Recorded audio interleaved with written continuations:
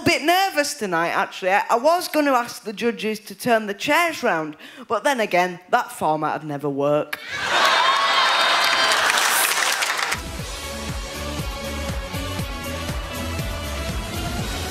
Don't worry, I know what you're thinking. Harry Potter's had a nasty Quidditch accident. Do you know what I can't stand? Sorry, let me emphasise. Do you know what I can't stand? But look on the bright side. I've never had to queue at Disneyland. Now, I'm just going to throw a disclaimer out there. If I do get too energetic, please stop me. I want to keep my benefits. Otherwise, how would I heat the jacuzzi? I'm joking. It's a pool. I was at the cinema seeing the new James Bond film the other day, and it got me thinking, you know, maybe I would have liked to have had a go, you know, being James Bond, but obviously I'm a bit inhibited. Ah, Mr. Bond, I've been expecting you.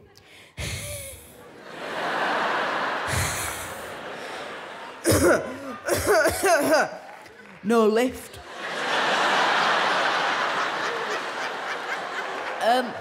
But this isn't the first Britain's Got Talent event I've been to. I was actually at the live tour in Manchester, funnily enough, 2 years ago. And the staff, they couldn't have been more helpful, moving people out the way, getting us to a seat. And then when we finally got there, the view was just fantastic. And we sat down, and my sister, she tapped me on the shoulder, turned round, and I'll never forget this as long as I live. She said, "Jack, we are so lucky you're disabled. You cannot take her anywhere." Thank you very much. I've been Jack Carroll. Goodbye. Simmer down. Any good yet?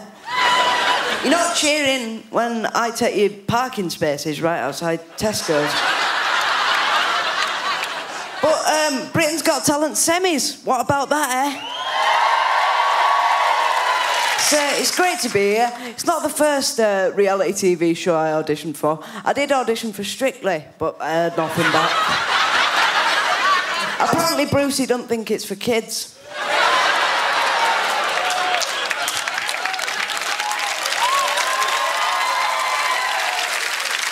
Dig at the rival show there. I'm proud of myself. I had a bit of trouble getting to the venue tonight, actually. My mum got pulled over by the police because we were in such a rush. And the policeman said, "What are you doing?" I said, "Well, you don't understand. I've got to get to the Britain's Got Talent live shows." He said, "What do you think you are? Some kind of comedian?" But I'm pleased to be here tonight for more than one reason. And that reason is I'm off school this week. Yeah. And don't get me wrong, I do like school, but it can be a very intimidating place. Just the other day, I was walking through the canteen, saw a mug on the table. It said, "Robert's mug, hands off." I thought, it's really not my cup of tea. A pun there for you. Enjoy that, because it's the last one. But the kids at school, they asked me, you know, what judges are you most afraid of?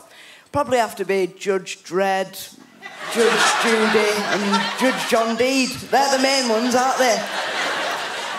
Bit of gossip for you, actually, about the judges. They're replacing Simon next year with North Korean dictator Kim Jong-un.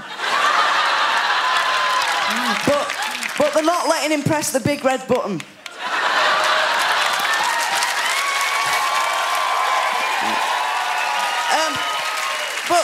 But right, if you think about it, they are very similar characters. One, a tyrannical dictator who forces crocodile tears from the eyes of his subjects. The other, the leader of North Korea.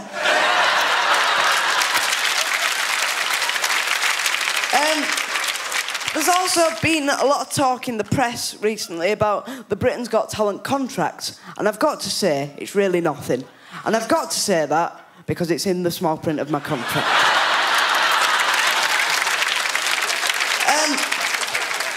But before I leave you tonight, can I just say, whatever happens, I've really enjoyed my time. I'm here, I'm at the show, I'm in London. And in London, I've been walking around a lot of the tube stations, seeing a lot of people collecting for charity. And I do try and do my bit for charity. I mean, I'm no Sir Bob Geldof, but I do try and do my bit. And I've recently started collecting some money for Scope, but then I figured, cut out the middleman. Thank you, good night.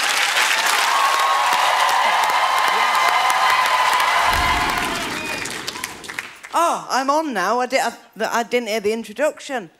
Right, so, before I start, can I just say, my first joke, I'm going to run on and throw some eggs. That's been ruined.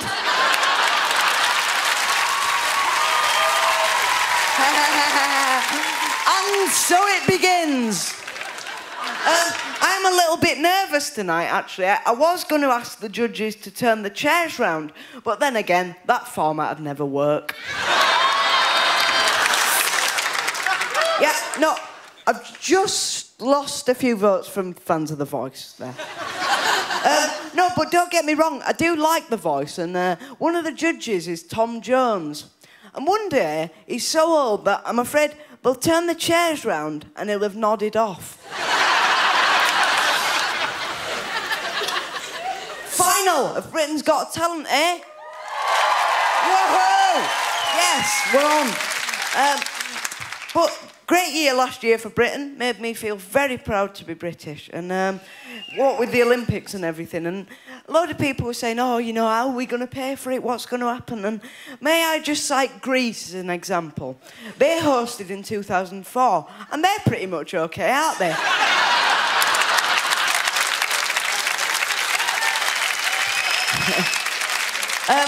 And there's also been a lot of talk about who's going to buy the Olympic Stadium. Apparently Simon Cowell's put a bid in. He's looking to downsize. Not such a great year last year for horses, what with the horse meat scandal. Ooh. I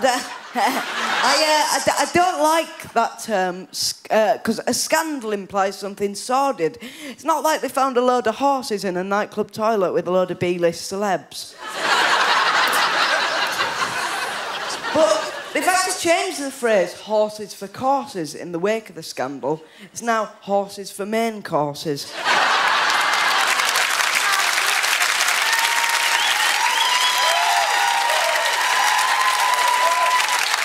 But what do you say to a horse before a big race? Because you can't exactly tell it to break a leg, can you?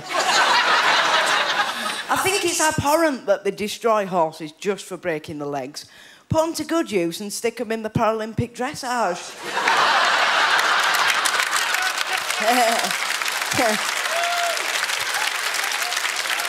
But, like, I'm so pleased to be here tonight, you know, for everyone who voted for me a couple of weeks ago and, you know, everything. I've just had a great time. And how I can go from, you know, people not knowing who I am to people asking me to do adverts. And obviously I said no, because I hate it when comedians do adverts. It makes me sick. That's why I use Barker's sickness tablets. I've also had a lot of people on the street coming up to me and, you know, some of them say things like, oh, you've just got funny bones. It's a very serious medical condition, actually. Thank you, good night.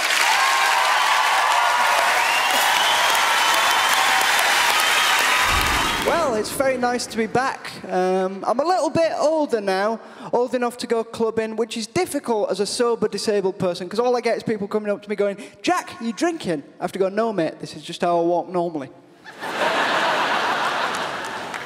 Although, my favourite part about going out isn't actually the drinking. It's taking my walking frame onto nightclub dance floors and watching people trip over it. I never do it on purpose, but I do pray that it does happen quite a bit.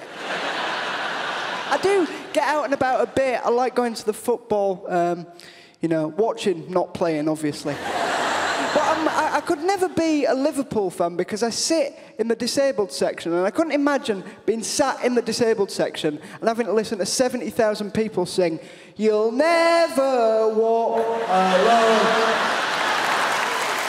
No, I do like some sport, though. Last year, I learned to ski. I can see a few of you thinking, can Northerners go skiing? We can, although my skiing instructor had much the same reaction as you lot when I rocked up in the walking frame. He was like, what, you? Really? Does he know he's disabled? Has anyone sat him down and told, well, they're not going to stand him up, are they? That would be counterproductive. But I did, right, I learned to ski, and most people would be thinking, as the wind was flowing through the hair and the snow was crunching underneath their feet, most people would be thinking, what a fantastic achievement that is against all the odds. I thought, oh no, I'm going to lose some benefits. Luckily, the goggles still came in handy when I had to look at Simon Cowell's teeth up close. 6 years since I was on the show. I look 6 years older, which is funny because Amanda and Alicia look 10 years younger. Oh, thanks, Jack. I'm sure they would frown at that joke, but the Botox won't allow it. Never had it. Sorry. I think getting older's fine as long as you keep learning. For example, the other day I learned that the universe is expanding at a rate of 3.3 million light years per second, so it'll still never catch up with the rate at which David Walliams publishes children's books. This has been absolutely lovely. I've got to say, the first time round, you know, the reaction to my performance was pretty overwhelming, so I've got to say thank you to that, firstly. And then secondly, you know, the reaction on social media has always been pretty good. I prefer Facebook to Twitter because I would rather get a happy birthday message from someone who didn't mean it than a death threat from someone who did. You've been absolutely lovely, and it's nice to be back.